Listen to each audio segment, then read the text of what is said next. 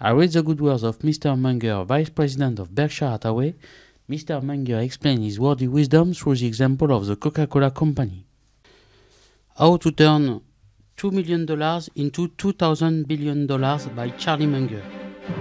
In this talk, Charlie explains how he makes decisions and solves problems by taking us step by step through a diverse set of mental models. He presents a case study that asks rhetorically how the listener would go about producing a $2 trillion business from scratch using an example, Coca-Cola. Naturally, he has his own solution, apt to strike you as both brilliant and perceptive.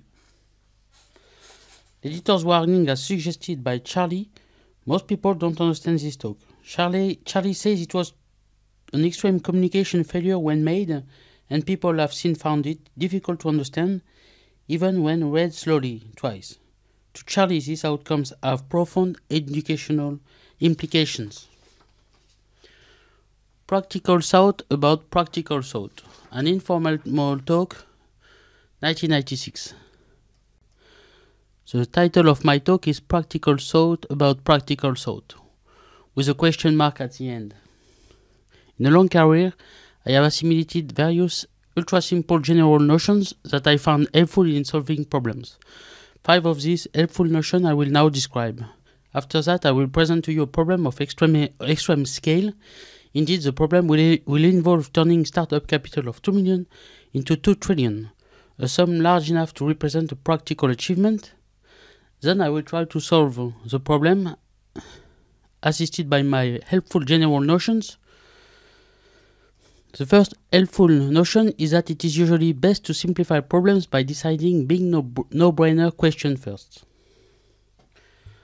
The second helpful notion mimics Galileo's conclusion that scientific reality is often revealed only by math, as if math was the language of God. Galileo's attitude also was well in messy, practical life, without numerical fluency in the part of the life most of us inhabit. You are like a one-legged man in an ass-kicking contest. The third helpful notion is that it is not enough to think problems through forward. You must also think in reverse, much like the rustic who wanted to know where he was going to die, so he never goes there. Indeed, many problems can be solved forward, and that is why the great algebraist Carl Jacobi so often said, invert, always invert, and why the Pythagoreans thought in reverse to prove that the square root of 2 was an irrational number.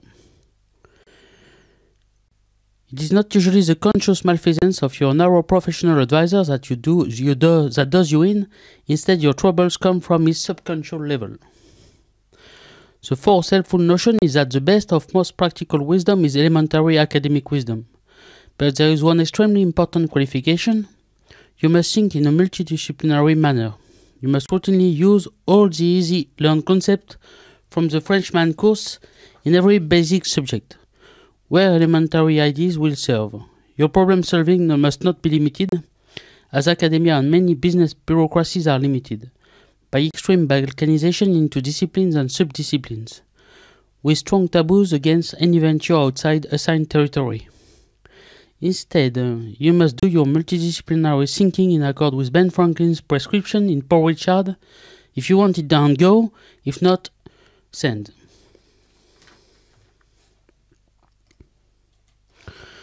If in your thinking you rely entirely on others, often through purchase of professional advice, whenever outside the small territory of your own, you will suffer much calamity. And it is not just difficulties in complex coordination that will do you in.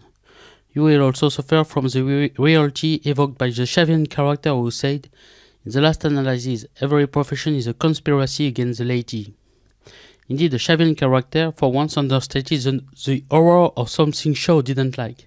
It is not usually the conscious malfeasance of your narrow professional advisor that does you in. Instead, your troubles come from his subconscious bias. His cognition will often be impaired for your purposes by financial incentive different from yours, and will also suffer from the psychological defect caused by the proverb, to a man with a hammer, every problem looks like a nail. The fifth helpful notion is that really big effects, Lollapalooza effects, will often come only from large combination of factors. For instance, tuberculosis was tamed, at least for a long time, only by routine, combined use in each case of 3 different drugs. And other Lollapalooza effects, like the flight of an airplane, follow a similar pattern. It is now time to present my practical problem, and here is the problem. It is 1884 in Atlanta. You are brought, along with 20 others like you, before a rich and eccentric Atlanta citizen named Glotz. Both you and Glotz share 2 characteristics. First, you routinely use in problem solving the 5 helpful notions. And second, you know all the elementary ideas in all the basic college courses as taught in 1996. However, all discoverers and all examples demonstrating these elementary ideas come from dates before 1884. Neither you nor Glotz knows anything about anything that has happened after 1884.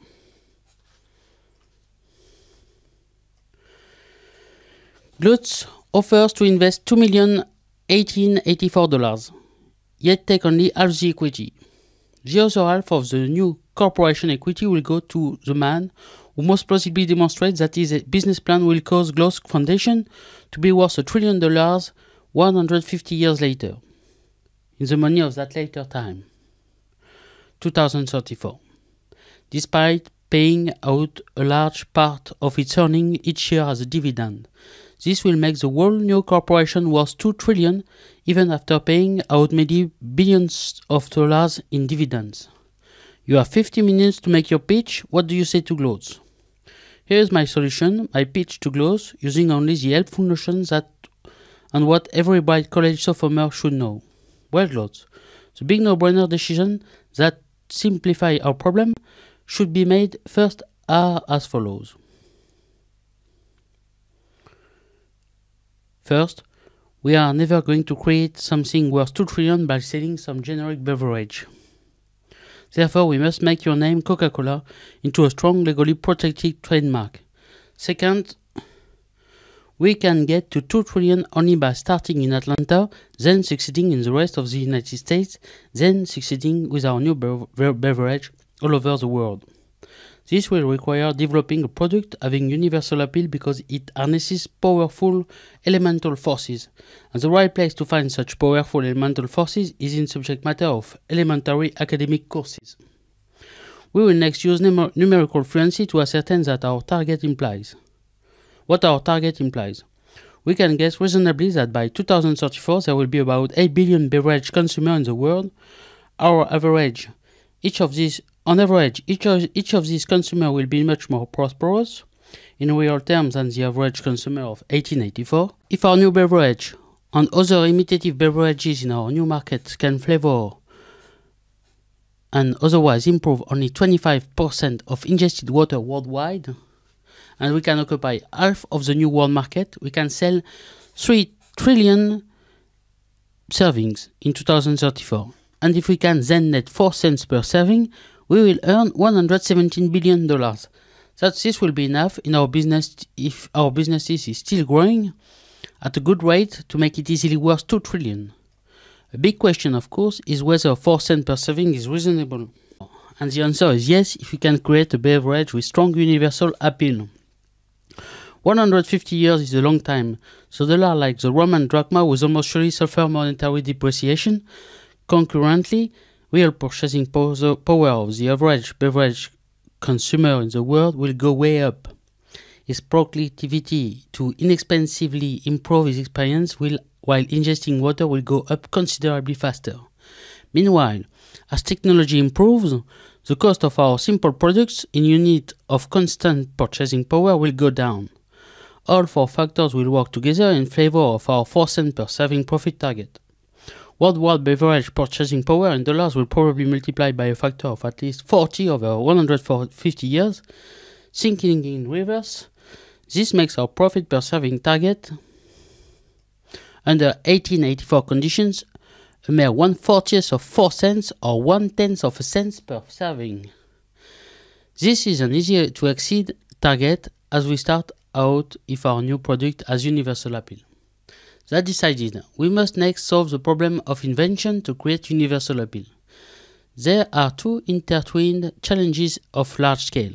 First, over 150 years, we must cause a new beverage market to assimilate about 1/4 of the world's water ingestion. Second, we must so operate that half the new market is ours, while our competitors combined are left to share the remaining half. These results are Lollapalooza results. Accordingly, we must attack our problem by causing every favorable factor we can think of to work for us. Plainly, only a powerful combination of many factors is likely to cause the Lollapalooza consequences we desire. Fortunately, the solution to this intertwined problems turns out to be fairly easy if one has stayed awake in all the Frenchman's courses.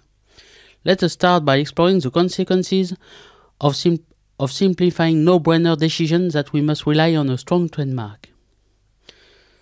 This conclusion automatically leads to an understanding of the essence of our business in proper elementary academic terms.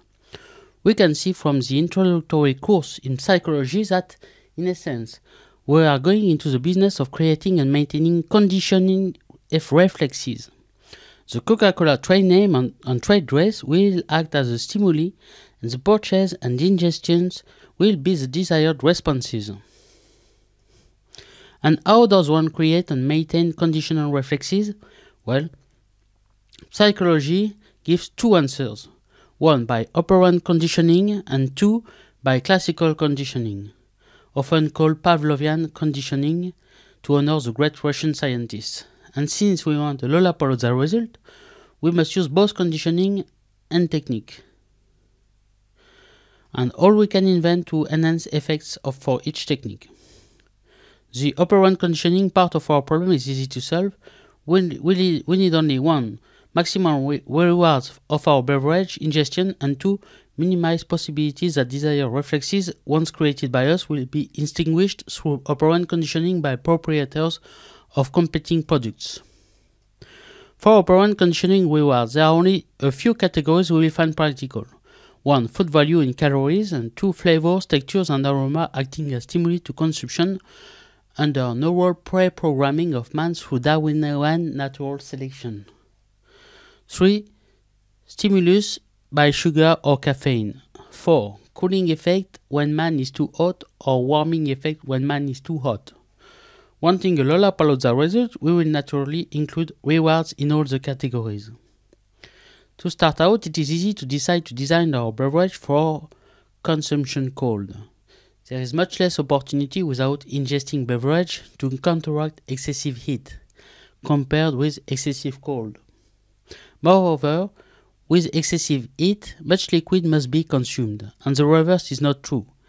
It is also easy to decide to include both sugar and caffeine. After all, tea, coffee are already widely consumed. And it is also clear that we must be fanatic about determining, through trial and error, flavor and other characteristics that will maximize human pleasure while taking in the sugared water and caffeine we will provide. And to counteract possibilities that desired operant condition reflexes, once created, will be extinguished by operant conditioning employing competing products. There is also an obvious answer. We will make it a permanent obsession in our company that our beverage, as fast as practicable, will at all times be available everywhere throughout the world. After all, a competing product, if it is never tried, can't act as a reward, creating a conflicting habit. Every spouse knows that. We must next consider the Pavlovian conditioning we must also use. In Pavlovian conditioning, powerful effects come from mere association. The neural system of Pavlov's dog causes it to salivate at the bell it can't eat. And the brain of man yearns for the type of beverage held by the pretty woman he can't have. And so gloats. We must use every sort of decent, honorable Pavlovian conditioning we can think of. For as long as we are in business, our beverage and its promotion must be associated in consumer minds with all other things consumers like or admire. Such extensive Pavlovian conditioning will cost a lot of money, particularly for advertising. We will spend big money as far ahead as we can imagine, but the money will be effectively spent. As we expand fast in our new beverage market, Our competitors will face gross disadvantages of scale in buying advertising to create the Pavlovian conditioning they need. And this outcome, along with other volume, creates powerful effects. Should help us gain and hold at least 50% of the new market everywhere. Indeed, provided buyers are scattered, our higher volumes will give us very extreme cost advantages in distribution. Moreover, Pavlovian effects from mere association will help choose the flavor, texture and color of our new beverage. Considering Pavlovian effects, we will have wisely chosen the exotic and expensive sounding name Coca-Cola instead of a pedestrian name like gross sugar caffeinated water. For similar reasons, it will be wise to have our beverage look pretty much like wine instead of sugared water. And so we will artificially color our beverage if it comes out clear, and we will carbonate our water, making our product seem like champagne or some other expensive beverage, while also making its flavor better and imitation harder to arrange for competing products. And because we are going to attach so many expensive psychological effects to our flavor, that flavor should be different from any other standard flavor so that we can maximize difficulties for competitors and give no accidental same flavor benefits to any existing product. What else from the psychology textbook can help our new business? Well, there is that powerful monkey see, monkey do aspect of human nature that psychologists often call social proof. Social proof, imitative consumption, triggered by mere sight of consumption, will not only help industrial of our beverage, it will also bolster perceived rewards from consumption. We will always take this powerful social proof factor into account as we design advertising and sales promotion and as we forego present profits to enhance present and future consumption. More than with most other products, increasing selling power will come from each increase in sale. We can see now, Claude, that by combining much Pavlovian conditioning, 2. Powerful social proof effects, and 3. A wonderful tasting, energy-giving, stimulating and desirability, cold beverage that causes much operant conditioning, we are going to get sales that speed up for a long time by reason of the huge mixture of factors that we have chosen. Therefore, we are going to start something like an autocatalytic reaction in chemistry, precisely the sort of multi-factor triggered Lollapalooza effect we need. The logistic and the distribution strategy of our business will be simple. There are only 2 practical ways to sell our beverage. 1. As syrup to fountains and restaurants. 2. As a complete carbonated water product in containers. Wanting Lollapalooza results, we will naturally do it both ways. And wanting huge Pavlovian and social proof effects, we will always spend on advertising and sales promotion, preserving over 40% of the fountain prices for syrup needed to make the serving. 40% of the price in advertising.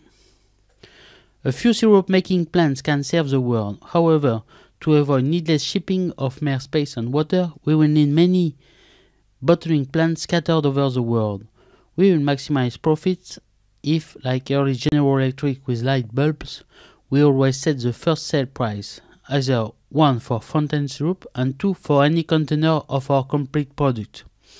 The best way to arrange this desirable profit maximizing control is to make any independent bottler we need a subcontractor, not a vendor of syrup, and certainly not a vendor of syrup under perpetual franchise specifying a syrup price frozen forever at its starting level. Being unable to get a patent or copyright of our super important flavor, we will work obsessively to keep our formula secret. We will make a big hoopla over our secrecy, which will enhance Pavlovian effects, but eventually food chemical engineering will advance so that our flavor can be copied with near exactitude.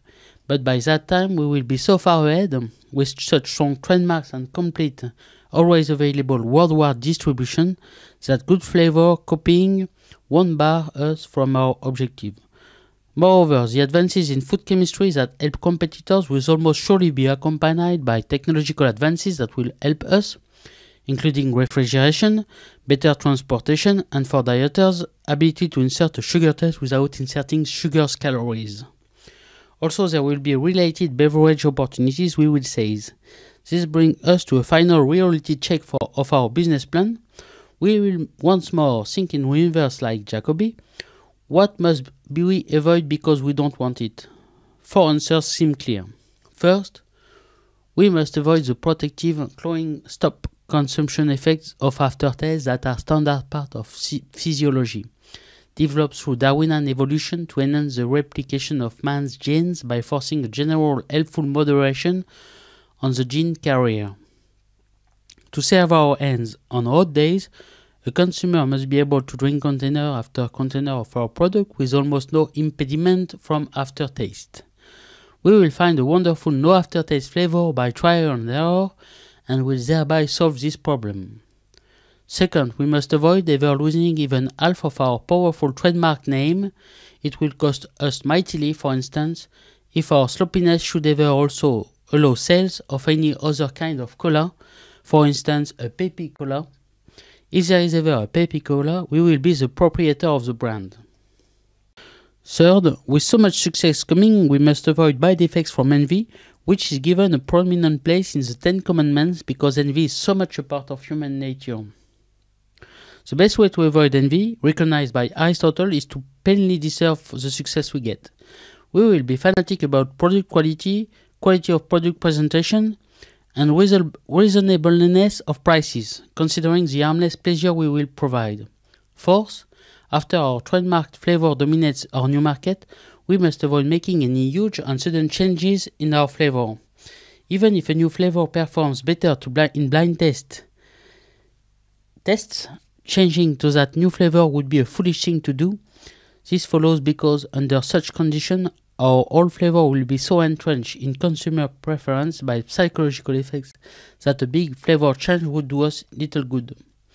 And it would do immense harm by triggering in consumers the standard deprival superreaction syndrome that makes takeaway so hard to get in any type of negotiation and helps make most gamblers so irrational.